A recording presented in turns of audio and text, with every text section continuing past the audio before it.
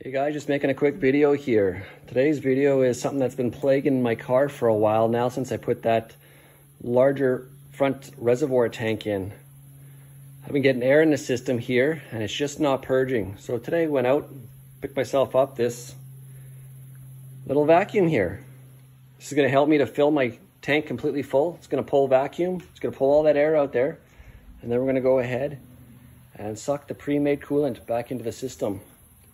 So what I had to do first was remove all the liquid in here and in all the lines. So I was able to put this adapter on and use my trusty little blower here, place it on there and blow coolant out here where I made a little discharge. If not, I'd suggest just popping a line underneath your car there just to get all the air out, or at least in my case, that's what I had to do. And hopefully this solves my problem. Okay, so right now we got everything set up here. Got this in our tank here. We're gonna draw all the way to 25, just beyond the red there. Got my little tank here. That's for any residual fluid that might be in there when we're drawing it. So let's give it a go.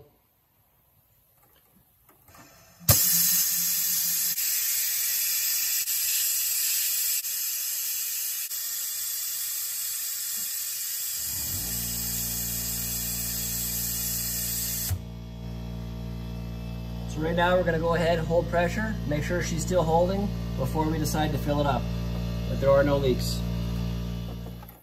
So now I'm going to go ahead, connect my hose here, place the end in the premix solution. We want to make sure it's fully submerged. You're not going to be putting any air back in the system.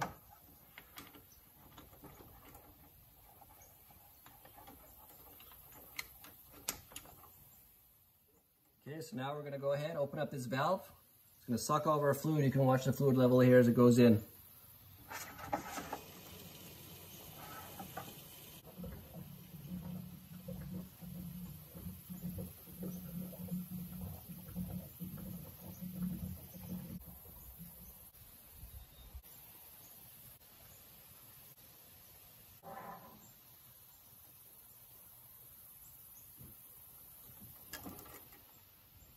Wow, I have to say that worked out really well here. As you can see, almost emptied the pail that I had. And it filled it right up to the cold fill mark here, right over there. So just wanted to show you guys one last thing here. Trying to get it in focus is our supercharger bleeder. Now if this worked out perfectly with the vacuum removing all the air, all that should be left in there when I crack this bleeder should be coolant coming out. So if you look at the bleeder screw, there's actually 2 bolts in one.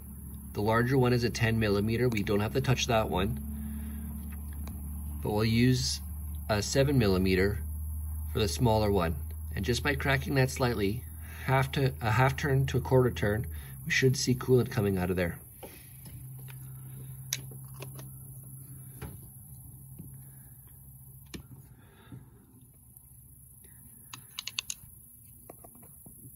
It's kind of hard to see there, but yeah, definitely coolant's coming out. We got no air pockets in there. So this has worked absolutely fantastic.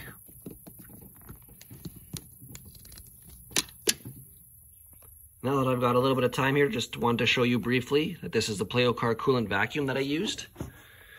This is everything that's included in the kit here. Obviously your gauges here, your plunger, and a couple lines here for residual and coolant.